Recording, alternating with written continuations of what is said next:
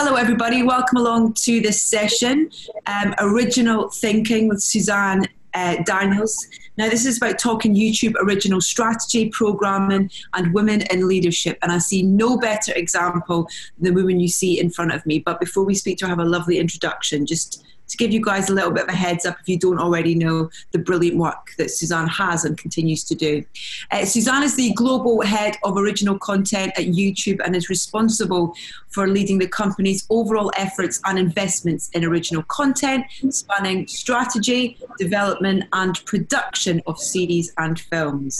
Recent original shows include Karate Kid-inspired drama Cobra Kai, The Age of AI, hosted by the fabulous Robert Downey Jr., and Justin Bieber seasons.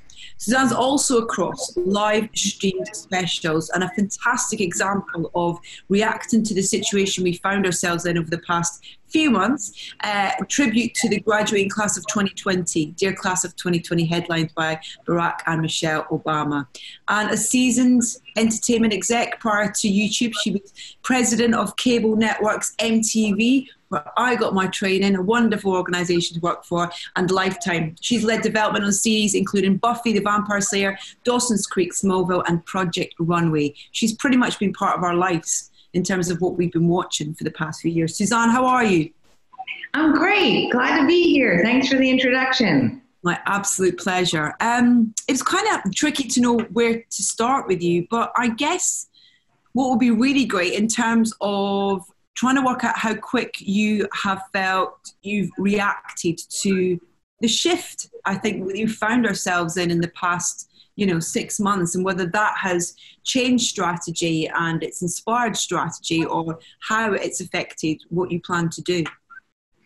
Well, it was actually really a fascinating time since the pivot, if you will, in March, when we were all sent home for quarantine.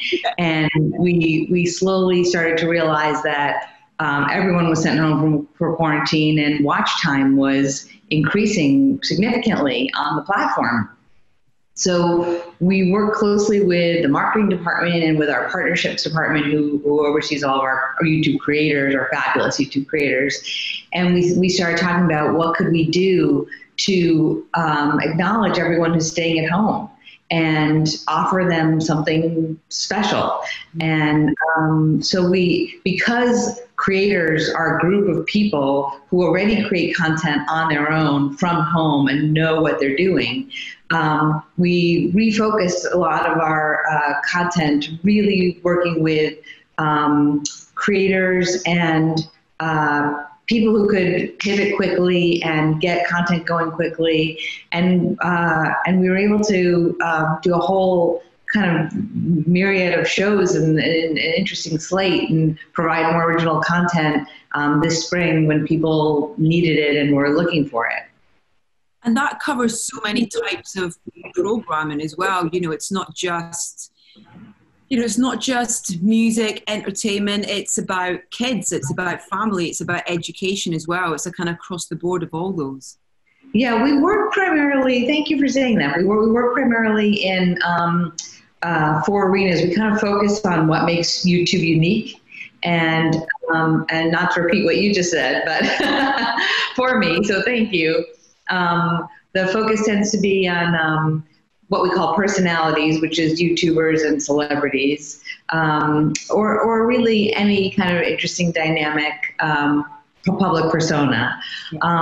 And music, all kinds of music, which is your specialty, and family and kids, and educational content. Yeah. It's interesting because being a mom of 2 boys as well, and in terms of what we look for as well, and I think more so than ever, having that sort of idea that YouTube Originals is kind of coming up with ideas to help kids in these situations with the educational side of things, I think is really encouraging and really healthy to hear as well. And we also, I was really moved by how so many people wanted to give back. And a lot of our shows, most of our shows did fundraising for the World Health Organization and other really meaningful outlets that were helping people. That kind of made me proud to be at YouTube. Yeah, I was lucky enough to watch a session last year at Edinburgh in person in a big room with lots of people. And it was interesting to hear the kind of strategy this time last year. And I just wanted to ask how quick strategy changes, and how quick it can be that you are, looking for different things, or the business model has changed. Is it an annual thing, or are you being really reactive to things quicker? So that's a really interesting question. It makes me want to talk about two things. One, I'll answer your question, but two, a lot of people come in and they say, what are you looking for? What are you looking for? I get that question a lot, right, as a development executive and someone who oversees content. And I don't like to answer it because I could tell you I'm looking for a show about cats, and then that meeting leaves, and the next meeting comes in, and they pitch me a fabulous show about cats, and I buy it, and I really don't want to buy another show about cats. And so I've sent you off on a direction thinking about cats, and an hour later, I've checked off the cat box. And B, I like hearing from people what they're thinking about and what their vision is, and supporting that vision. And so I don't really know what I'm looking for. I'm looking for something I haven't heard before. But also, the other reason I don't like to answer that question is that strategy does change quite a bit. I just thinking back in my own network days, 1 minute ABC is very much a family network. And then the next minute Friends hits and everybody wants the next Friends hit, and everyone's sort of pivoting to be an 18 to 34 young adult hip network because they think that's the new thing. And we pivot quite a bit at YouTube too. There's a lot of strategic thinking. and sometimes, overall, I think it's very healthy and good to constantly question, are you doing the right thing? What could you be doing better? Of course. And I work with a lot of really super smart people. But I also think sometimes you have to see a strategy through. You have to take the time to see a strategy through. The strategy you came up with for a reason. And sometimes people forget it takes a while to implement a strategy. But that said, we made a very significant pivot over a year ago, where we decided to. When I was hired to build an SVOD service, that subscription video on demand. Yeah. And all the shows we were doing, including Cobra Kai, our Karate Kid spinoff, were behind the paywall. And then we decided, you know what, that's really not the essence of YouTube. Yeah. And the essence of YouTube is accessibility in many ways, and 2 billion users a day getting this opportunity to look at content. So we decided to have sort of a dual strategy, AVOD, SVOD, AVOD being advertiser video on demand. And now all of our content runs for free in AVOD with ads. And if you want to subscribe to YouTube Premium, you get a fantastic music service. You get all of our content ad-free. You can binge our content. And you often get ancillary content as well. So we changed the strategy, but there's a lot of strategy changes at tech companies, from what I understand. What's the reaction been from the audience? Has that shift been a successful thing to do? No, it's actually been great. It's been remarkably successful, and at a time when Fox is touting The Masked Singer, for instance, which is a show I like, as a major hit with a 1 rating. Woohoo! They got over 1 million people to watch an episode. We're looking at 200 million views for Justin Bieber, 75 million views for Age of AI with Robert Downey Jr., 53 million views for Instant Influencer, our makeup competition show with James Charles. The numbers have been off the charts, and the response has been really very positive from viewers and advertisers as well. Where would you say, it's interesting you bring up a network channel like Fox. Where would you say you position yourself, and who are, your competitors when you think about traditional media or streaming services? Who are your direct competitors, and where do you position yourself?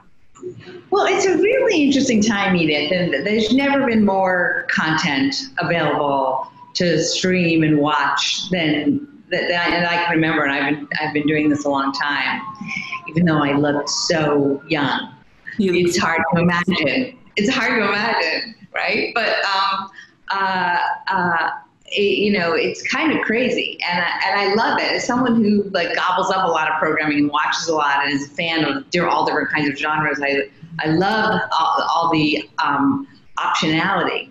But how do I think about it? YouTube's so unique. It's really the most unique place I've ever worked, and I've been at Fox and ABC and Warner Brothers and Lifetime and MTV, as you mentioned, and because we can do all kinds of things that the networks can't do, and that's one of the things I love about working at YouTube, and that makes us so different. We have interactivity. I think people watch YouTube different than they watch broadcast and cable, which I believe I have my own personal theory about it, which is that you're because you interact with YouTube, because you start and stop the video, because you're probably watching it on a device more than you're casting it in your living room. You're holding it closer. It's closer to you physically, and you're more engaged with it. And so it's a more intimate relationship, if you will, which is why I think we have the success we have with creators, because creators and their fans really feel like they know one another. So I don't really think about the other networks, because I also don't program like I used to program. I don't think about time slots. I don't think about running episodes Monday night at 9. I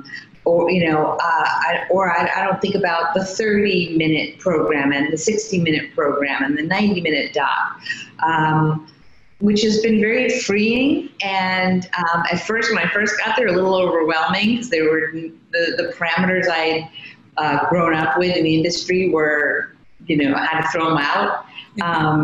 But it's fun too. It makes YouTube just an exciting place to develop content. Well, I think it's really interesting, the kind of the journey, and almost the kind of, people's perception of YouTube, and changing that from it being one thing to being this, like you say, multifaceted platform that really doesn't have any boundaries in terms of creativity, really, and I think that, has that been something that's been really important to you in terms of particularly really pushing the YouTube originals and making sure that people are really aware that you're investing in stories and in people, and not just on a real international platform as well? Yeah, the global nature of the platform is just incredibly amazing, really, and I love that, because I know I love the Great British Baking Show, and Phoebe Waller-Bridge is my new heroine, and then I love K-pop, that's coming out of Korea. And you have the opportunity to watch, all of this. You have access to all of our global original content, and we do original content in 7 different languages right now, and it's been very successul all over. So we're working on our 4th K-pop show, because K-pop's popular all over the world. And we have a great comedy in France called Groom that just finished its 2nd season and set in a hotel. It's really fun. And we've done original content in Germany, Japan, India. And in fact, I was just last night, I was meeting with the India team, and we were talking about Creator Spotlights, which is a series we do on up-and-coming creators. Yeah. And the stories are so moving, Edith, about the people in India who were just about destitute and created a YouTube show, and how it gave them a path to a better life. And it's, literally, as they're pitching me these creator stories, I'm crying. So I love that part of being at YouTube. Is that an important element as well in terms of it being, you know, in terms of the productions being almost regional but having the potential for a global audience, so that you really are kind of going in there to find local stories and characters and people who have interesting things to talk about and tell and support that? Yeah, and that's, you know, all my jobs before this job have actually been domestic only. So that's been like one of my favorite parts about working at YouTube over the last 5 years, is doing exactly that. And the content we're finding in Europe is unbelievable. The partners we work with in the UK, who knew? No, I'm only kidding. I knew before this. There's a little known playwright called Shakespeare that I heard of, and no, there's phenomenal talent in the UK, and we've been working with them for the last 5 years. We've done all kinds of shows, and they've been very compelling or entertaining, and I love doing it. We've got a clip actually that we're going to show in a second about which I've just seen the clip of for Bazinga. Yeah, so he's one of the sidemen, and we did a show with all of the sidemen, which was very successful. And he is an incredibly charming, determined young man, and this clip is his story. This is a whole new chapter. This is where I can really get across what I want to do and the message that I really want to put across, and really prove to people that I can do what I put my mind to. Teenage Cancer Trust have asked me to run the London Marathon, and there's no other answer than yes. When I started this journey, there really was no athletic ability inside of this body. Here we go. How big is Bazinga? 103.1 kg. You sort of think, I'm unhappy. Like, this is not what I want to be like. But I knew that that was the start of becoming something better. He's inspiring in his determination and drive. It might be hard, but it's going to be worth it. Stop. It's all part of the process. You've got to trust the process. You're just so inspiring, like to hear where you've come from and where you're going. That means so much to me. If you had told me 2 years ago you're going to be running the London Marathon, I probably would have just said you're crazy. It's written in the stars that I will be running. The London Marathon's been postponed due to coronavirus. It's amazing that you've got so many motivating factors for you to do this. I can't let them down, let alone myself. Ethan's my whole world. A lot of people don't really know the real situation behind everything that me and my mum have been through. You might have to stop.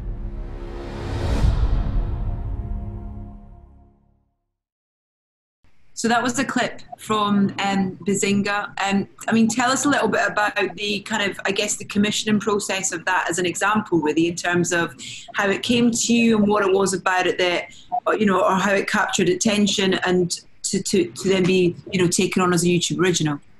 Well, we're always talking to especially our what we call our top creators, and he's a top creator. We're always in conversations with them, seeing what they're up to and what they're doing. And he happened to mention to Luke Hyams, who runs our UK office, that he wanted to run the London Marathon. And at the time he mentioned that, he was, let's just say, very far from being able to walk 2 blocks, much less, you know, run a marathon, just really out of shape. So he wanted to do a show about that journey and what it would take. And I'm not sure he thought he could do it, but he just thought it might be fun to do a show about it, whether he could do it or not. And then I think the journey surprised him, even, and it comes across incredibly authentic, and he's fun to watch and go along with on this journey and what he was able to accomplish. I love working. We're working with Anne Marie right now. Are you a fan? Yeah, she's great. She's great. She's so great. And she's an interesting story because, you know, she's kind of come through she's been grafting for a long time, and I'm working with you know, with various bands as a guest vocalist, and kind of, you know, just basically kind of, you know, building her craft and finding her voice and finding out who she is, sort of thing, as an artist and a songwriter. But yeah, she's sassy. Yeah, she's sassy. Yeah, she's coming to her own. Yeah. Yeah. So this is a fun profile of her. Yeah. What quantifies a top creator? Simply numbers. How many viewers and how many subscribers they have. It's a combination of subscribers and views per video and watch time. Yeah. Basically engagement. How engaged is an audience with them, and are they growing their audience? And is it? I don't know, when you kind of get to get to a top creator, there's a journey then I think that people obviously have to go on and build that audience to capture the attention, whatever that is. But is that something that you're still really, really kind of, is really important to you, to make sure that you're on that grassroots level as opposed to just, the people who've already kind of got the audience, got the numbers? Oh, absolutely. This creator spotlight series that I mentioned to you, that we do it all over the world, but I was looking at creators in India. They were none of them were top tier creators. The creator spotlight series is basically exactly what you're talking about, Edith. It's focusing on up and coming mid tier. So we see, I would call them mid-tier creators where we see that there's some traction, and then we're gonna help them along the way. Yeah, I had a really brilliant experience personally last week. I was filming with YouTube here in London for This Is My YouTube, and I was so proud that it was quite obvious from sitting in front of the cameras and looking behind the cameras that someone had made an effort. Someone had really made an effort to listen and to address the balance of representation to the crew, to everybody who was working on that show. And it was so brilliant to see. Is that something that's really important to you, to be reacting to social change or to discourse, to really help address things that are important? Yeah, no, that's a great question. I'm glad you had that experience because we do think a lot about it. And not to sound defensive, but I would like to say that we've thought about it for a long time. We have thought about it in recent times as a reaction to protests. Yeah. We've been working for a long time to diversify casts and talent in front of the camera and behind the camera. And it's something that I've tried to do my entire career. And whether that's Black voices or highlighting Latino voices or LGBTQ or promoting women, and that's been a big thing of mine to try and get more female directors on shows. And you think it's easy. Like, you think to yourself, well, people just didn't think about it, but once they think about it, they'll do it. No, you actually have to make a concerted effort and push harder than you might imagine. And dare I say, you have to mandate to sometimes get it done. And that's an unfortunate truth, but we push a lot. Being a woman in a wonderful, executive position, it'd be really interesting to hear a little bit about your journey and, how easy or difficult that was, and also being now in that position, using that position as well, like you say, to get more female directors on shows and that kind of thing. But for you personally, in that journey to get into this position, and there's not enough in my experience. There's the representation still needs to be adjusted at that kind of top tier level sort of thing. But what about your story, Susanne? I was born in a small town. We don't have enough time for my fascinating story. That's a whole other Edith Susanne conversation. But just talking about female leadership, I mean, first of all, I work at a company with a phenomenal female leader. Susan Wojcicki is CEO. And when I found out she had 5 kids, I was like, hallelujah, amen. I have a boss who's a working woman CEO with 5 kids. That's fantastic. I've been first time. I have 4 kids, and I know it's not easy, and it's something that was important to me to have a big family, and it's been it's hard for anybody. It's hard to feel like you're trying to be a good parent, and you're trying to be a good executive, and you're trying to be all that, and sounds like a cliche, but it is just what you're up against. And so it's very inspiring to have Susan, and who's just a great leader, to have that as a boss and a mentor is amazing.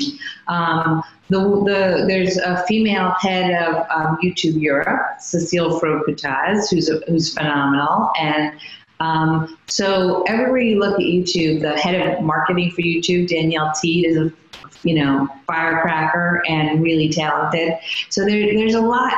One of the great things about working at YouTube is working with all these tremendous women. And again, in front of the camera like Anne-Marie, and behind the camera, just a lot of strong voices. And I haven't had that a lot in my career.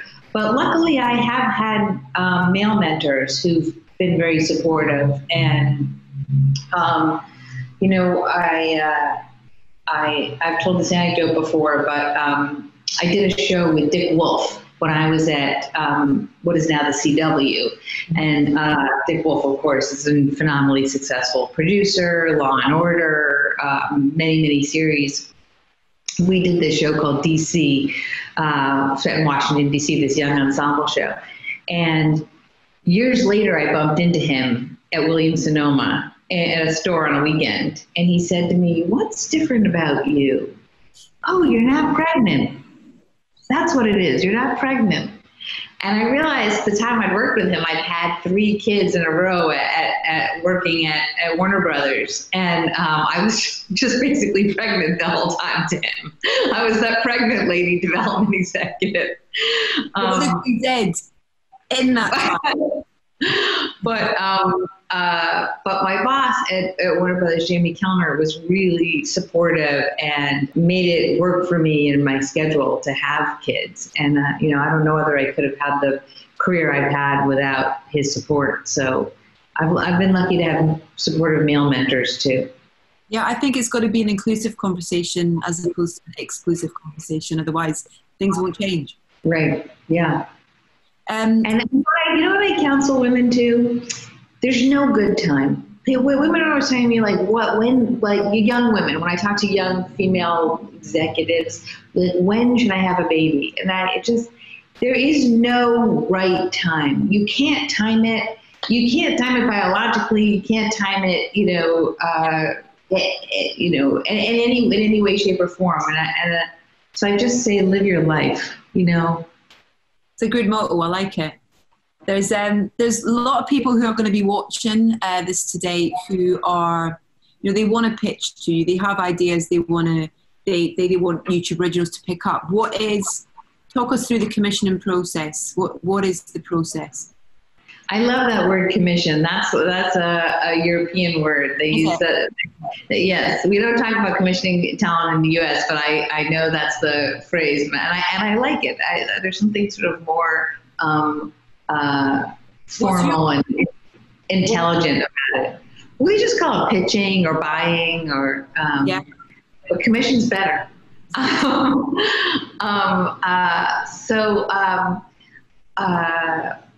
Well, as I said, I talked a little bit about this when I was answering another question. I don't like to say what I'm looking for, but I have talked about the how we like to align. YouTube Originals likes to align with the broader agenda of YouTube and the elements of YouTube that are make it what it is and make it unique. And so we talked about educational and family and music and personalities. So that gives people some guidance.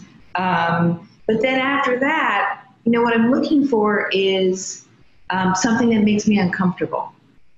When Katy Perry came in and said, I want to do a Truman Show, like 5-day live event where there's cameras in every room, including watching me sleep, it made me very uncomfortable.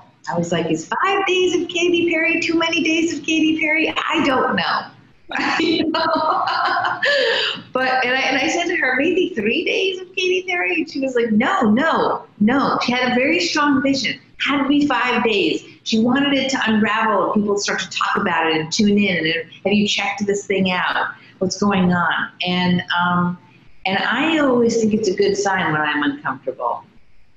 Because that means people are testing boundaries and trying something new. And again, I've been able to work on content at YouTube that I could not do at other shows. Interactive shows like The Heist with Markiplier,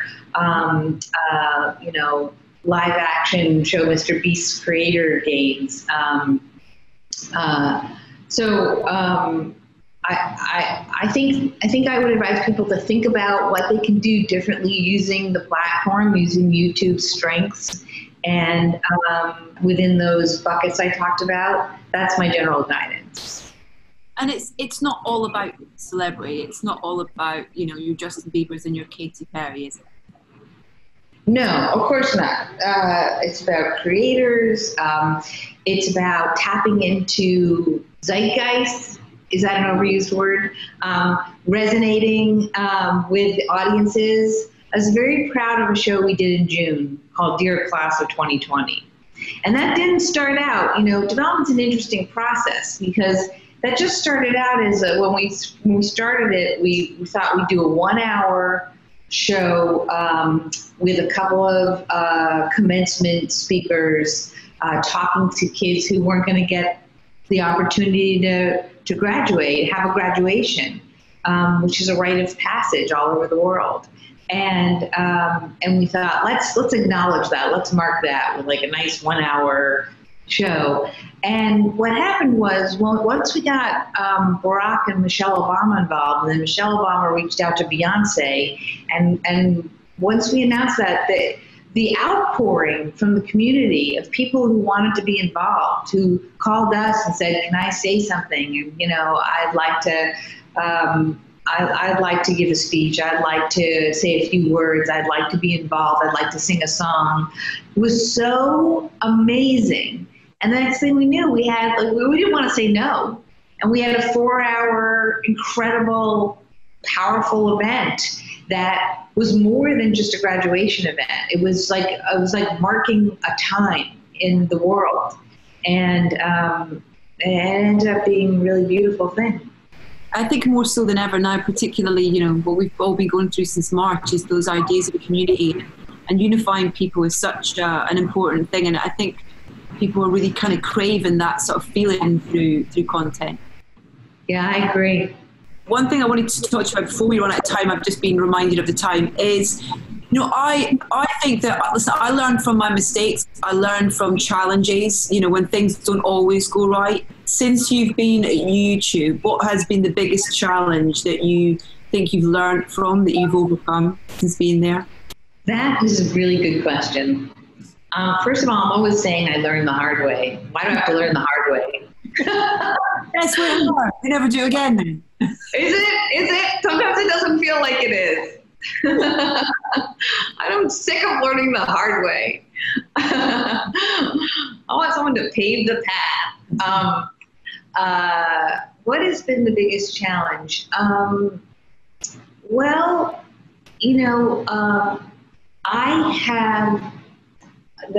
think the honest answer is that I've been a programming media executive for media companies before this, and then now I'm a programming media executive in a tech company, and that was an interesting challenge because when you're a programming executive at a media company, you are the sun and the moon for that company,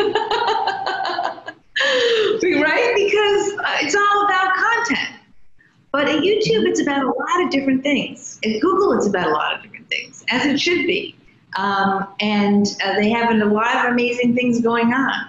And so I had to make like this psychic adjustment, if you will, to being a spoke on a wheel.